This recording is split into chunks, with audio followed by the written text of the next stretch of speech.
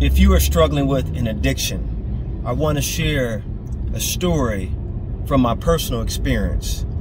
When I was single many years ago, living in a one-bedroom apartment. It was a really small place. I didn't have anything in there except for a couch bed. And a brother asked me, may he live with me. All he had to himself was a garbage bag with some clothes and a few belongings. Now, I was raised to help people in need because people helped us. Where I come from, it was a low-income neighborhood. We lived in a Section 8 apartment, and there were times we received assistance from people in many different ways: food, clothing, money. And so I was taught to help people because it may be you that need help one day. So when he requested to live with me, I said yes. But there was one catch to this story. He was addicted to crack cocaine.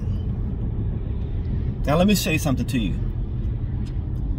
First of all,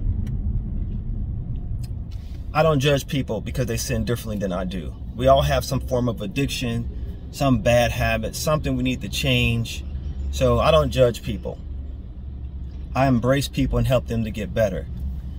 Secondly, I have been around people in my former neighborhood who use drugs recreationally, smoke trees, got a bump occasionally from cocaine, but I never lived with them. So that's different. I had to make a decision after I learned that he had that addiction, whether or not I wanted him to be my roommate.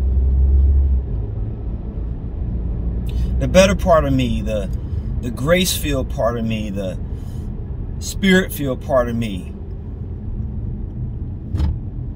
said, help him, Stephen. Help him. My friend gave me permission to share this, by the way, so I'm not just putting his business out there, because his life did take a turn for the better. He ultimately went on to be a leader at a major corporation, and one of the things that I love about him is that he didn't forget where he came from and how he overcame. He now helps individuals who are drug users on the job, but they want to keep their job. Instead of judging them, condemning them, terminating them, he helps them to get recovery, to get help, to get assistance. So that's my guy. You know, that's what it's about. So what are the three things I want to share with you? Number one, obviously, you can't judge a person. When I say judge a person, I'm saying you can't condemn them for their behavior. It's a hard thing to do. I know. You look at a person and their decisions, their choices led them to do what they're doing. But here's what I learned. We all are dealing with three things in life, three types of pains: unhealed hurt, unmet needs, and unresolved conflict. And it manifests itself in different ways. And so some people, when they're dealing with stress, they find an outlet to relieve that pain by using drugs. Let's just use that as an example. Or they choose to do something else. Like I have another brother in my life that I'm encouraging and supporting. His choice is pornography. I know many brothers that are dealing with different things, and what I'm saying to you is that you can't judge them. You can't condemn them for their behavior, because there's a reason for why they do what they do. And they never decided, you know, I'm going to be an addict. I'm going to use this substance and ruin my life and my family's life. They didn't decide that, okay? So you can't be a judge. That's obvious, right? But for some of us, I hate to say it, we judge people as though we don't have an issue, as though we can't fall, as though we don't make any mistakes, as though we are not addicted or have never been addicted. You got to think about the person that you're trying to help and what they really need. So the second thing I want to share with you is that you got to help them to see that they're not their mistakes. A lot of times we define ourselves based on our mistakes, because our mistakes are a reflection of our decisions. Our decisions lead to actions, and the results are due to our choices, right? And so we create this image of ourselves based on that mistake, and we define ourselves based on that mistake, and we live up to that image. Why do we do that? Because we all act out of our imagination based on the mental image we have of ourselves. And if we define ourselves based on our mistakes, then we will continually perpetuate that mistake. It's just a vicious cycle. You can't define yourself by your mistake. You cannot allow whatever you did that is wrong or horrible, or whatever you're doing right now, you can't let that be the narrative of your life. I know it's hard. Trust me, I witnessed it. My friend, when we were living together, I was his last resort. His family and close friends, they exhausted all their means and resources to help him. And he betrayed their trust. He let them down. And so now he needed someone to support him, and I was that person.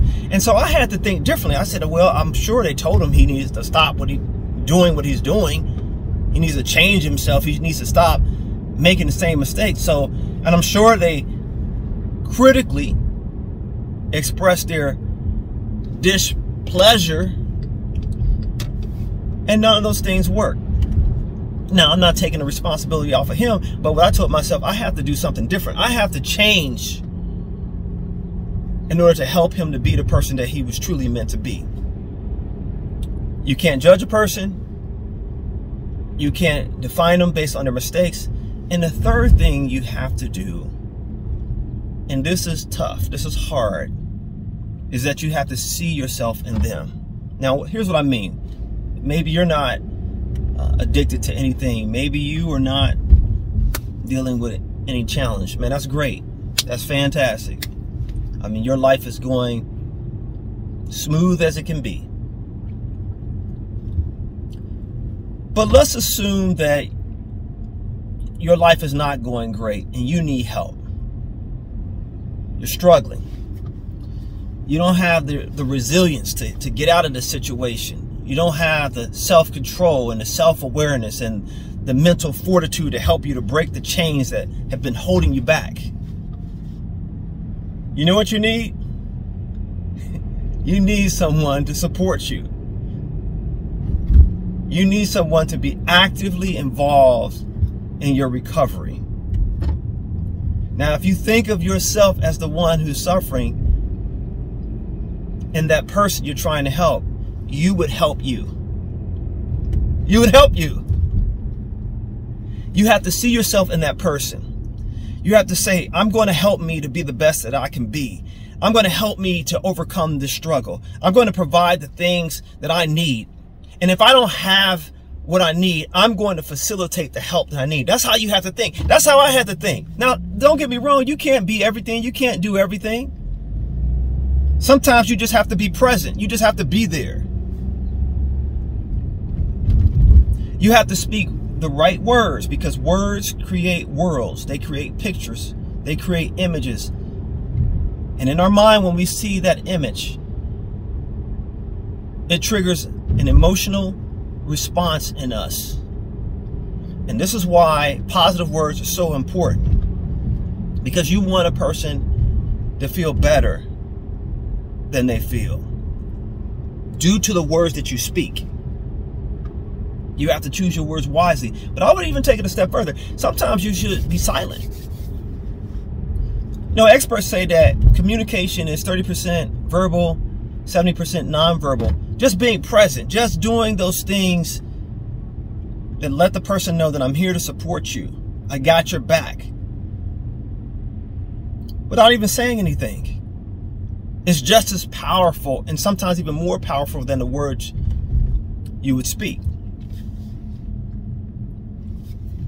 Don't condemn them.